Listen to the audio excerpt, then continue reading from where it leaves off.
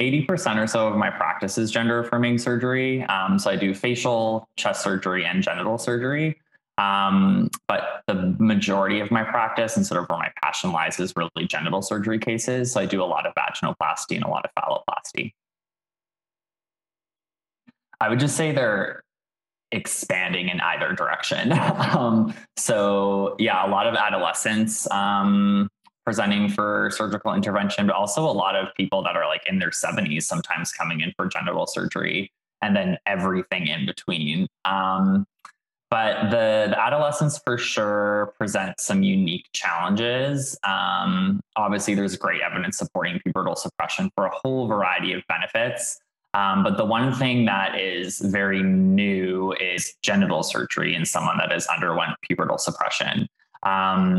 Not so much an issue in someone with assigned female at birth anatomy that undergoes a phalloplasty, because we're creating something with a free tissue transfer or a flap anyway. But a much bigger issue for an individual that's undergoing a penile inversion vaginoplasty.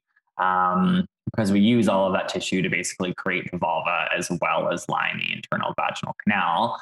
And as a specialty, those of us that do a fairly high volume of genital gender affirming surgery, we've maybe done a handful of pubertally suppressed adolescents as a field, and no one's published on it yet. OHSU we're just putting our first series together as we're kind of learning and figuring out what works. But it's really changing things because you don't have enough tissue to line the vaginal canal. So you either have to take a skin graft or take skin from elsewhere or use some artificial product. The way that we're dealing with it is by using a robot, and we're basically performing intra-abdominal components of the surgery. So we're using peritoneum, which is the inner lining of the abdomen, to line most of the vaginal canal.